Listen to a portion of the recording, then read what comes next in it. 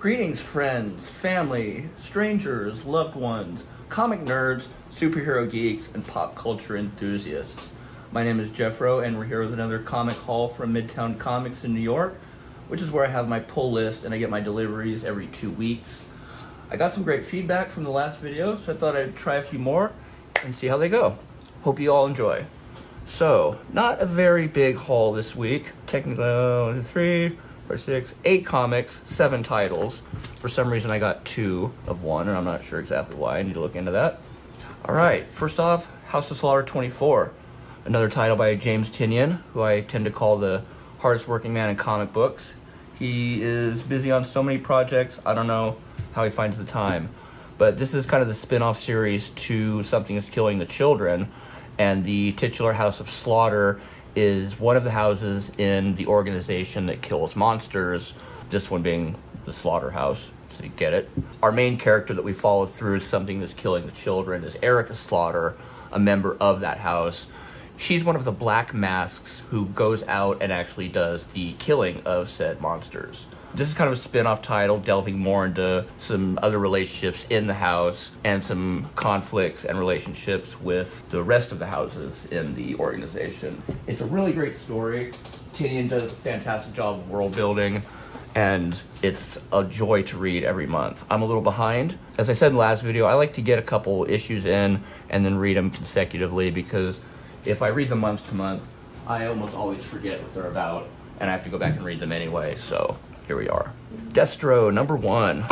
The Image Energon universe marches on. We're getting more solo titles like this released. It launched a while back with the series Void Rivals, which surprised readers with an introduction to this universe. Apparently they didn't tell anybody about it, and people just thought they were reading another, alien story by Robert Kirkman, writer of The Walking Dead.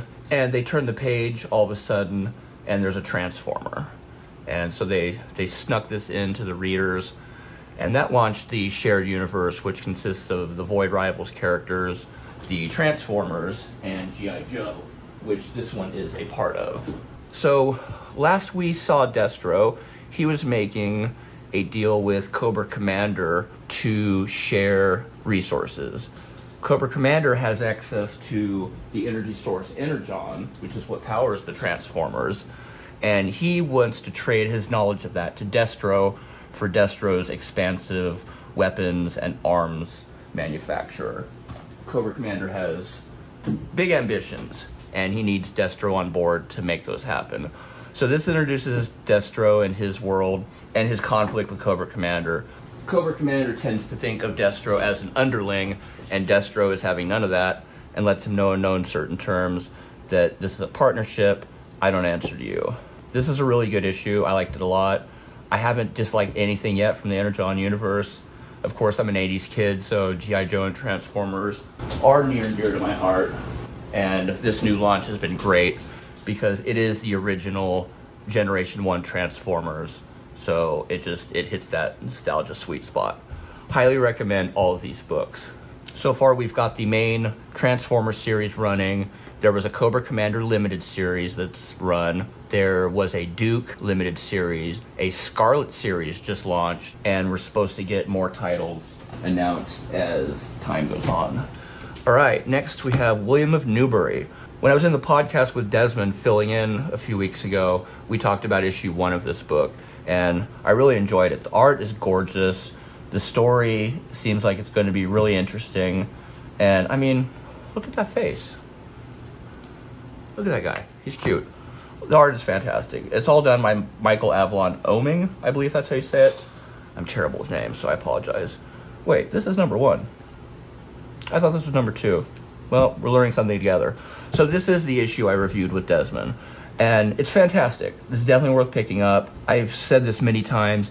This does what a first issue needs to do, which is make you want to read issue 2. And it looks like this is going to be an interesting one. The One Hand. This is Image Comics' dual title story right now. There's the One Hand series, and there's another series called The Six Fingers. And we are tracking down a serial killer through the perspective of the cop that thought he had already arrested and put away said serial killer, but this new one has emerged with the exact same patterns, motives, and all evidence points to it being the same person.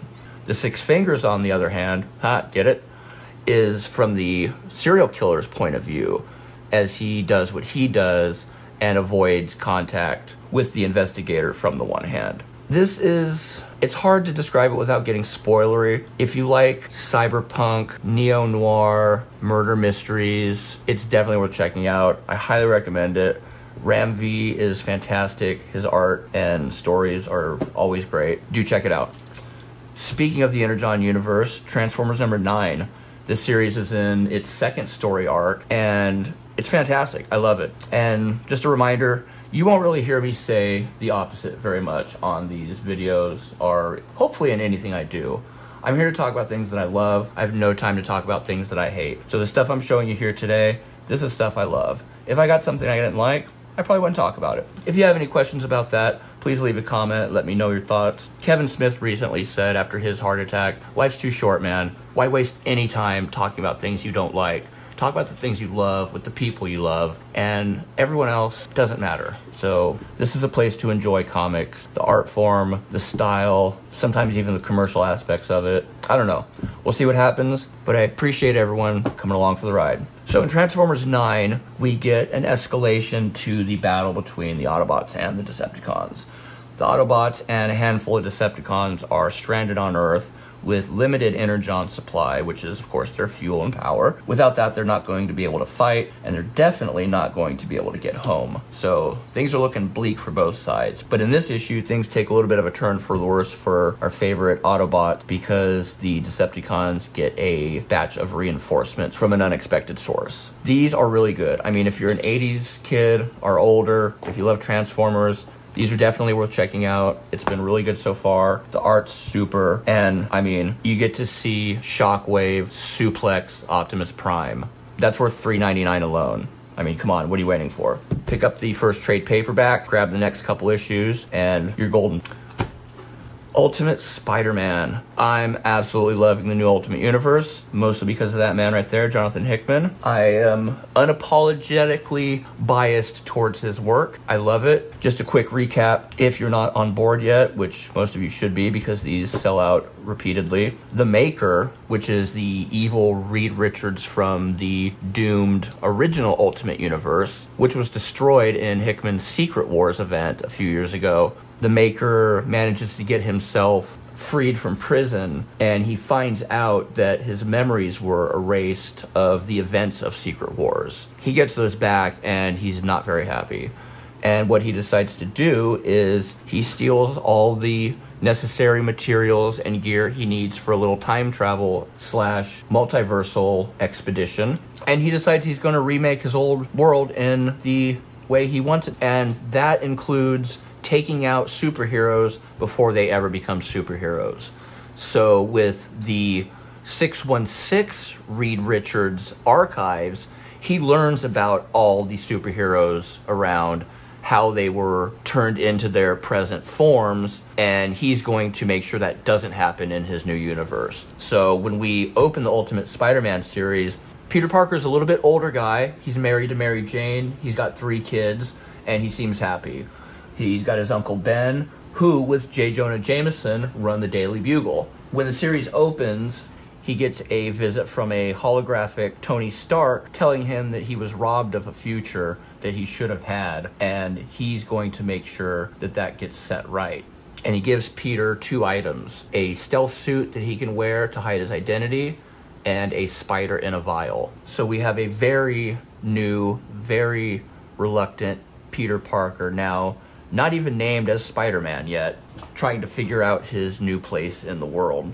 Again, not going to go into too many spoilers if anyone hasn't read it, but he's involved in quite a fight with the Kingpin in this issue, with the current Green Goblin. And this is a terrifying Kingpin. He beats the hell out of those 2 guys. This series is fantastic. The first couple issues sold out very quickly. The first issue, the first printing, is very expensive right now. It sold out everywhere immediately, and it was impossible to get. I myself was only able to get a second printing.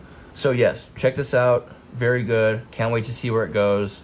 And the new Ultimate Universe is shaping up to be fantastic.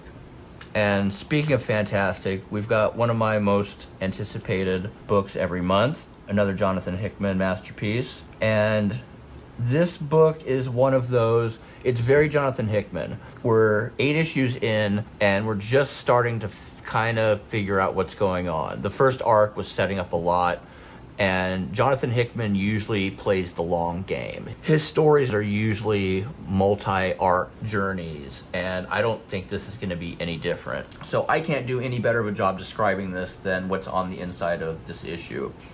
The powers that be and the natural order of things are the two forces that shape all of existence. Their mortal avatars and apprentices roam the earth, working together in an ancient truce, an uneasy alliance of science and magic. When, avatar of the powers that be, and Accio, the centaur of the natural order of things, were once married but now find themselves working at cross purposes. Aiko recruited college student Mia de Maria as a protege, when then revealed to Mia that her new role would also prevent her from ever fully growing into her magical powers. To make amends, Aiko struck a deal with godly forces, which restored Mia, but cost Aiko her sight. Aiko's sacrifice caused Wynn to question their service to the gods. Wynn's associate Dimitri, an envoy of the natural order of things, sought to save his parents from where they had been lost in another reality, but has yet to return. So we're introduced to a lot of new characters and new concepts, new cosmic forces in the Marvel Universe. It feels like it's setting up maybe something bigger. I don't know, maybe I'm reading into that, but we have a lot of cosmic entities in this book scheming and fighting wars with these basically human avatars. This is really good. I like this a lot. I can't wait for it to show up every month. I'm anxious to get to maybe issue 12 or 13, maybe 14 or 15 to see what really he has planned. Because another thing, we haven't been told what the GODS acronym actually stands for.